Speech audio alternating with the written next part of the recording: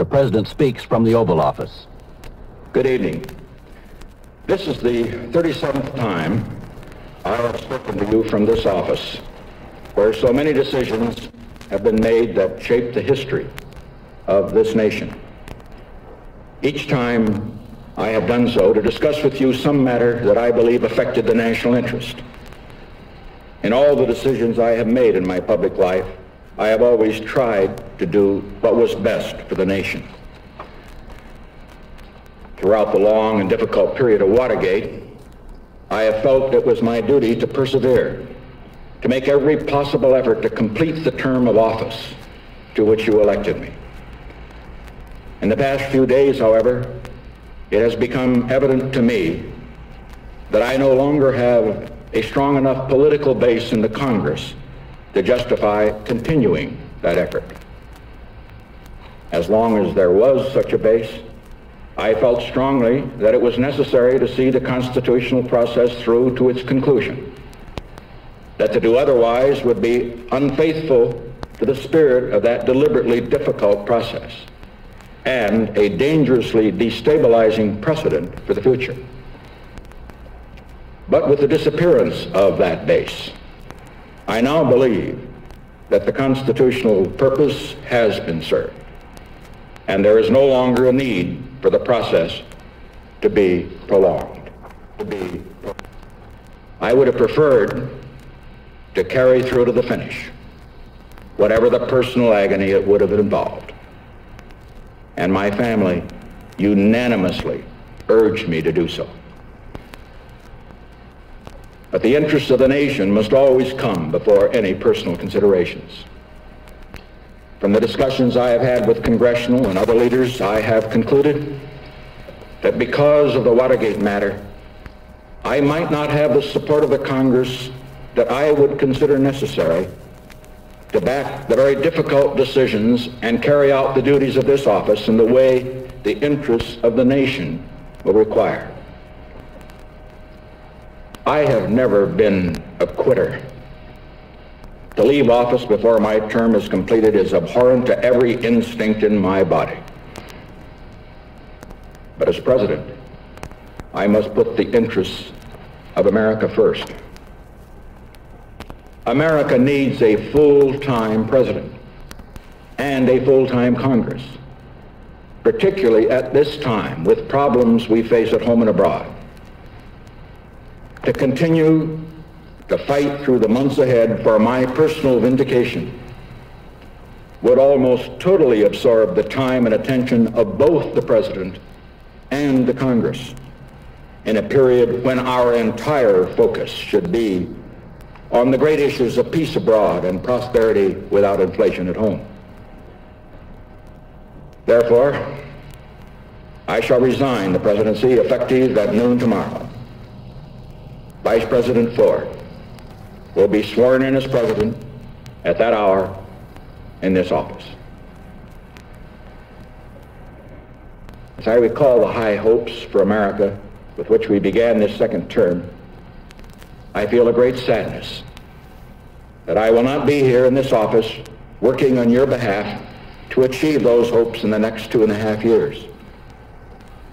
But in turning over direction of the government to Vice President Ford, I know, as I told the nation when I nominated him for that office 10 months ago, that the leadership of America will be in good hands.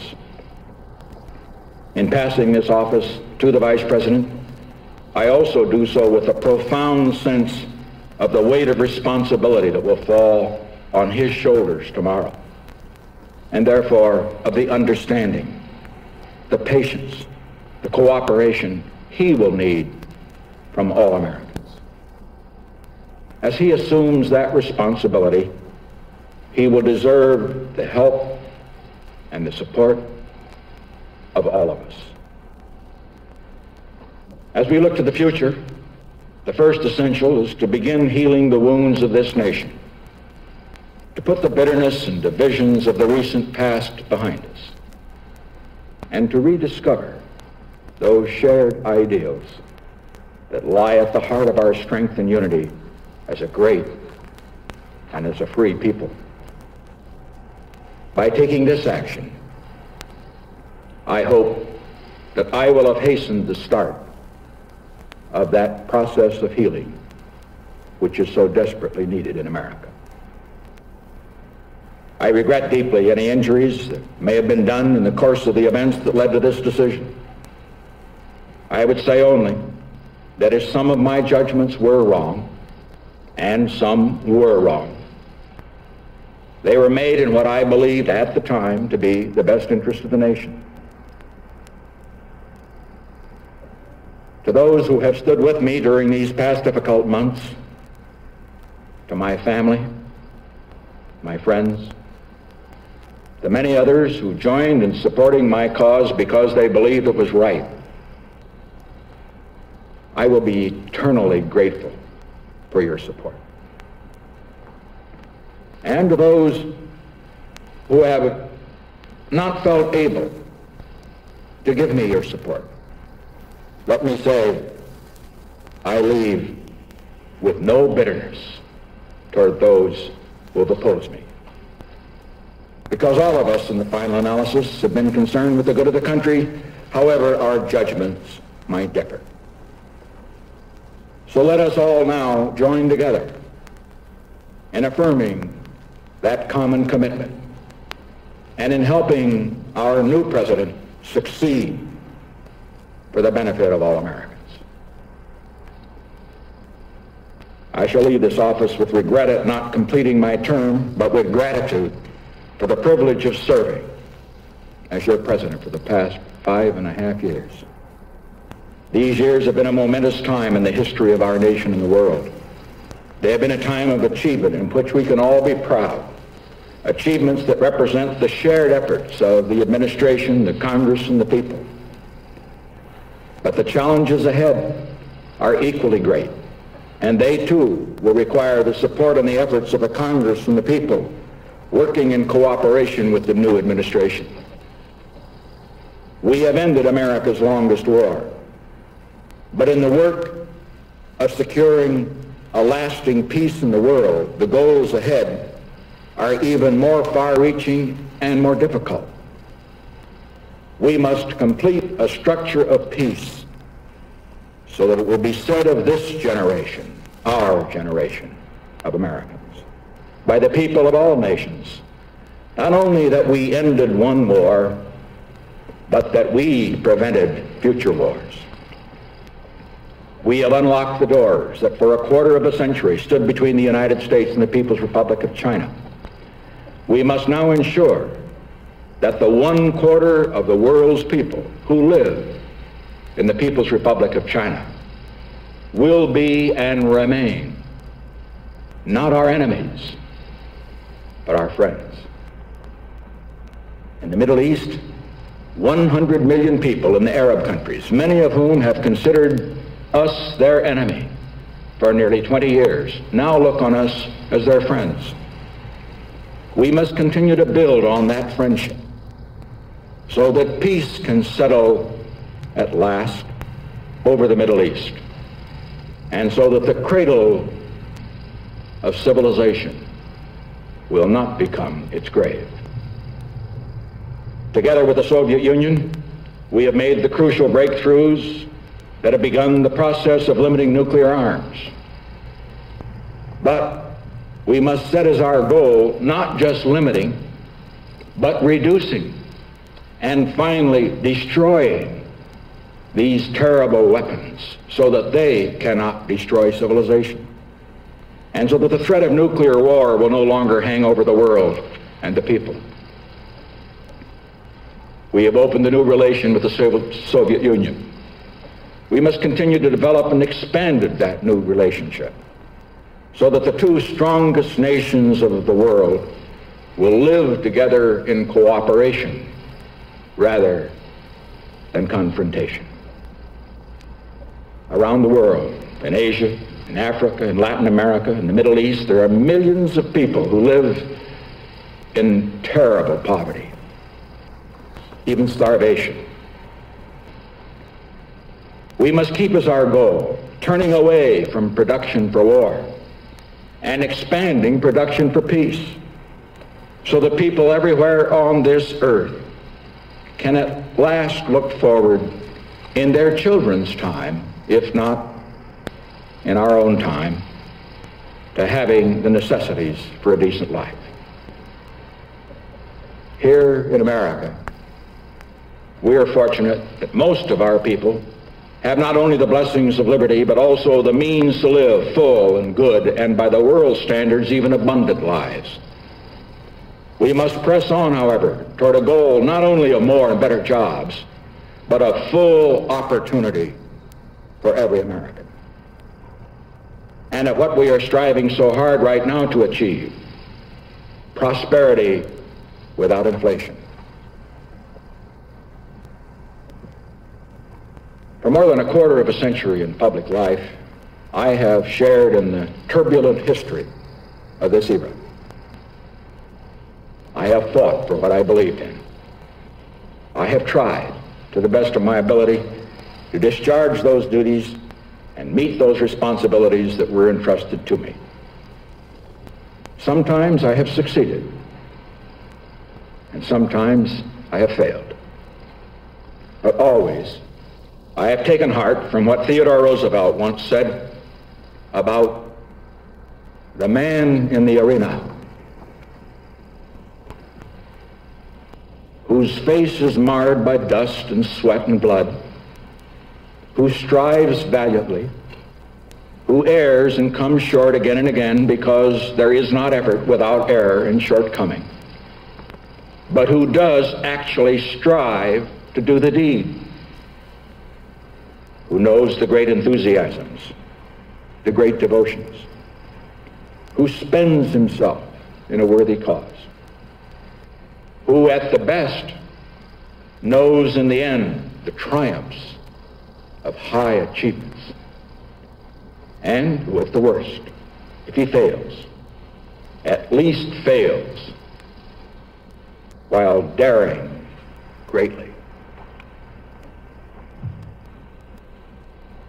I pledge to you tonight that as long as I have a breath of life in my body, I shall continue in that spirit. I shall continue to work for the great causes to which I have been dedicated throughout my years as a congressman, a senator, vice president, and president. The cause of peace, not just for America, but among all nations. Prosperity, justice, and opportunity for all of our people. There is one cause, above all, to which I have been devoted, and to which I shall always be devoted for as long as I live. When I first took the oath of office as president 5.5 years ago, I made this sacred commitment to consecrate my office, my energies, and all the wisdom I can summon to the cause of peace among nations.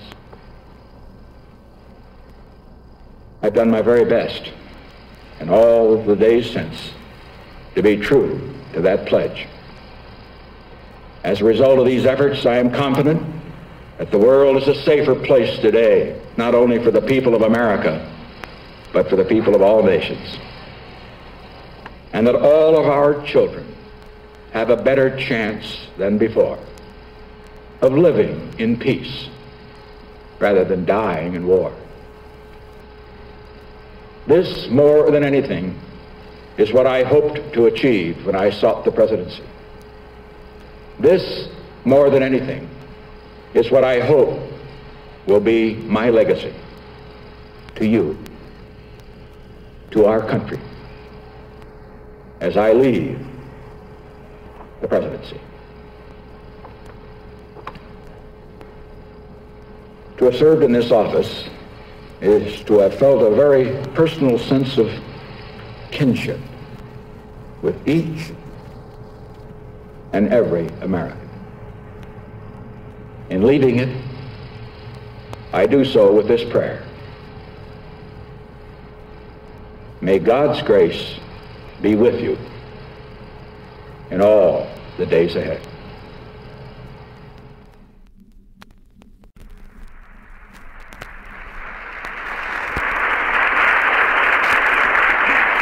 Thank you. Well, members of the Cabinet, members of the White House staff, all of our friends here, I think the record should show that this is one of those spontaneous things that we always arrange whenever the President comes in to speak.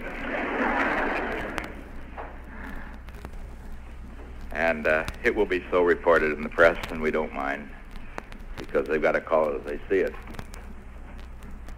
But on our part, believe me, it is spontaneous. You are here to say goodbye to us, and we don't have a good word for it in English. The best is au revoir. We'll see you again.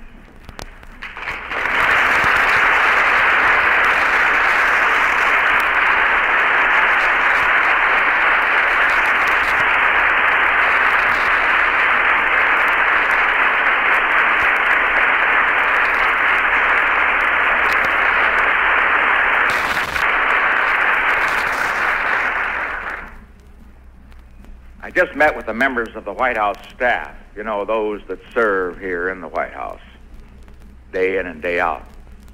And I asked them to do what I ask all of you to do, to the extent that you can and are, of course, are requested to do so, to serve our next president as you have served me and previous presidents, because many of you have been here for many years, with devotion and dedication.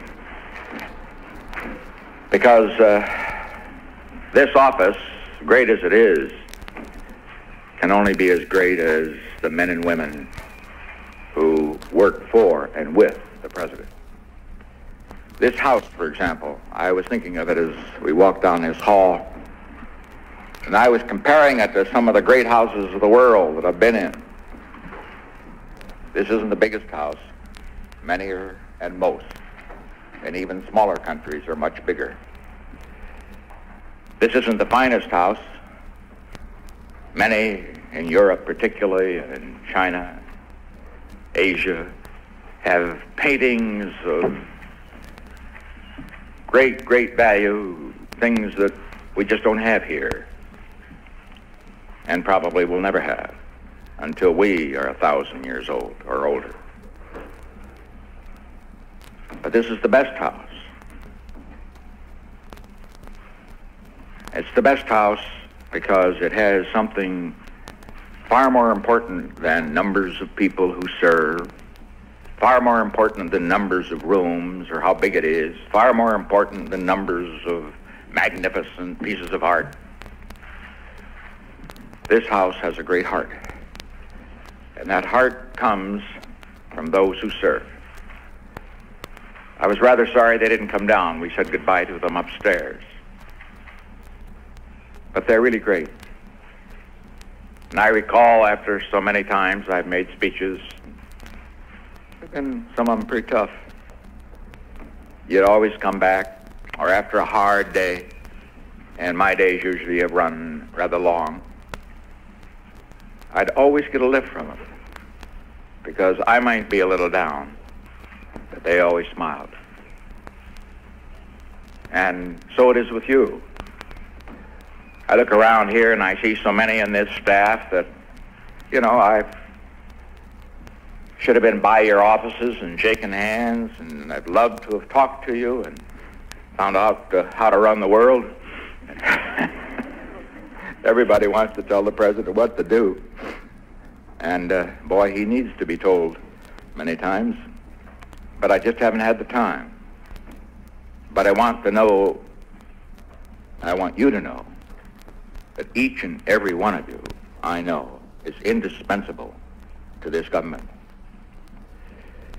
I'm proud of this cabinet. I'm proud of all the members who have served in our cabinet. I'm proud of our sub-cabinet. I'm proud of our White House staff. As I pointed out last night, sure, we've done some things wrong in this administration. And the top man always takes the responsibility, and I've never ducked it. But I want to say one thing we can be proud of. 5.5 years. no man or no woman came into this administration and left it with more of this world's goods than when he came in. No man or no woman ever profited at the public expense or the public till. That tells something about you. Mistakes, yes, but for personal gain, never. You did what you believed in. Sometimes right, sometimes wrong. And I only wish that I were a wealthy man. Present time, I've got to find a way to pay my taxes. And if I were, I'd like to recompense you for the sacrifices that all of you have made to serve in government.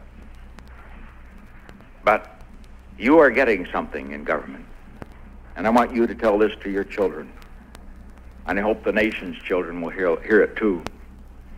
Something in government service that is far more important than money.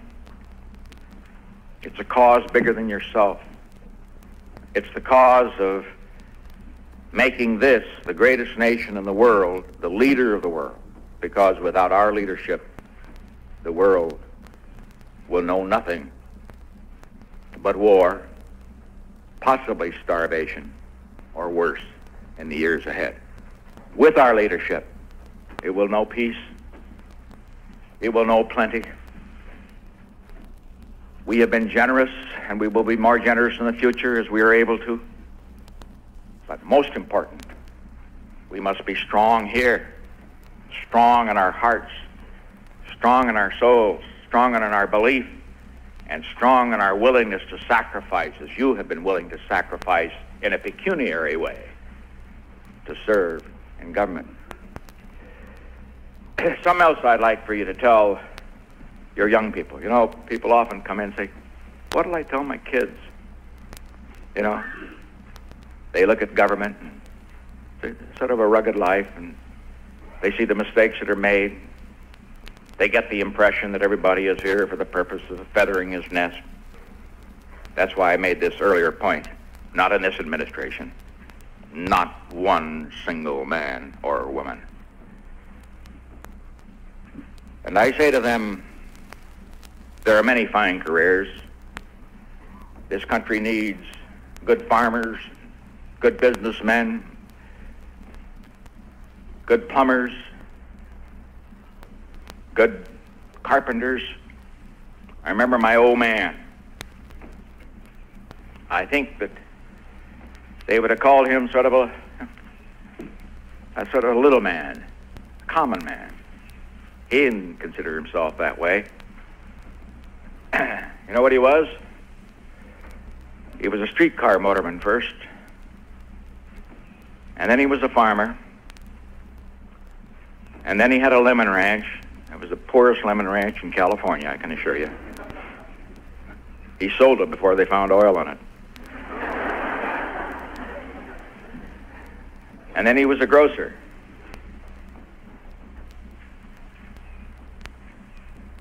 But he was a great man. Because he did his job.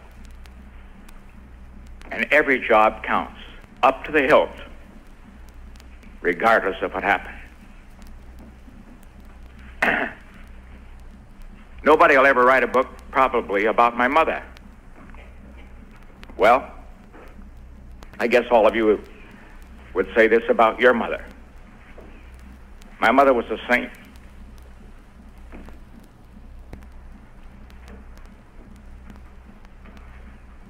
And I think of her, 2 boys dying of tuberculosis, nursing 4 others in order that she could take care of my older brother for 3 years in Arizona, and seeing each of them die. And when they died, it was like one of her own. Yes, she will have no books written about her.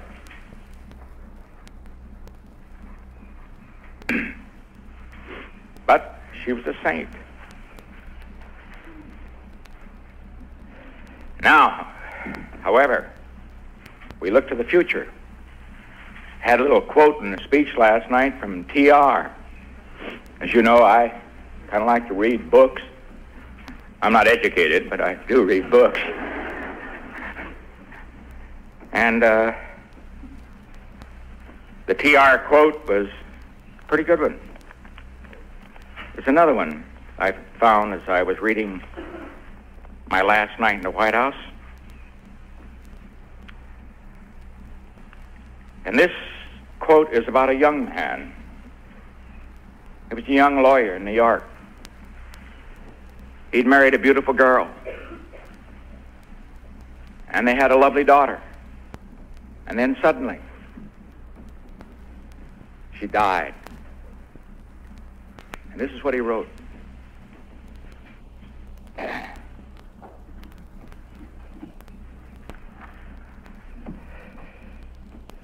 This was in his diary. He said, "She was beautiful in face and form, and lovelier still in spirit. As a flower she grew, and as a fair young flower she died. Her life had been always in the sunshine. There had never come to her a single great sorrow. None ever knew her who did not love and revere her for her bright and sunny temper and her saintly unselfishness. Fair, pure, and joyous as a maiden, loving, tender, and happy as a young wife, when she had just become a mother, when her life seemed to be just begun, and then the years seemed so bright before her, then by a strange and terrible fate, death came to her. And when my heart's dearest died, the light went from my life forever." That was T.R. in his 20s. He thought the life had gone from his life forever, but he went on.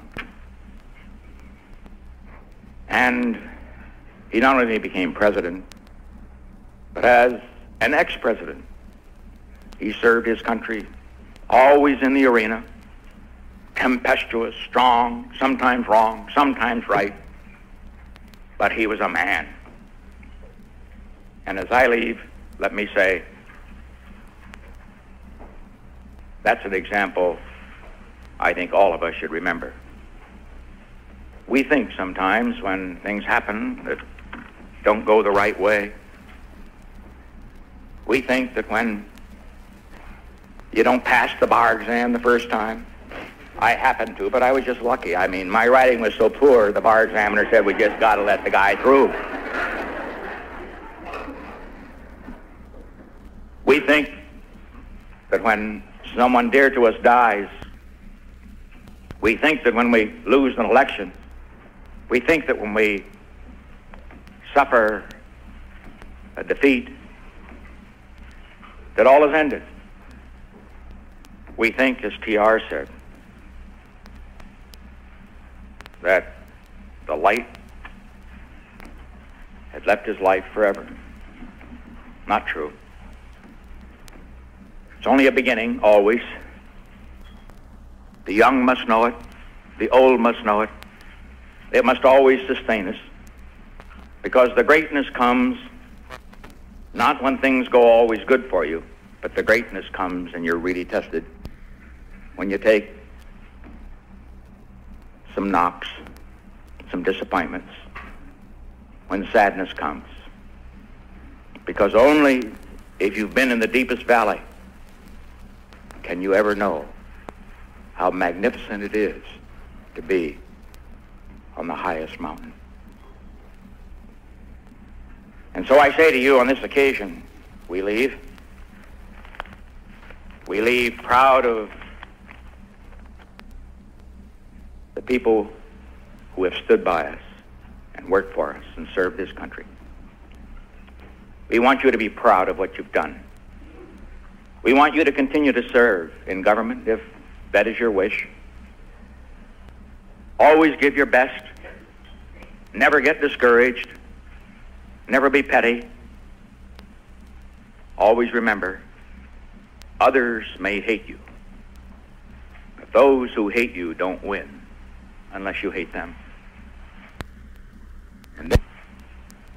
And then you destroy yourself. You destroy yourself. And so we leave with high hopes, in good spirit, and with deep humility, and with very much gratefulness in our hearts. I can only say to each and every one of you, we come from many faiths. We pray perhaps to different gods, but really the same God in a sense. But I want to say for each and every one of you, not only will we always remember you, not only will we always be grateful to you, but always you will be in our hearts and you will be in our prayers. Thank you very much.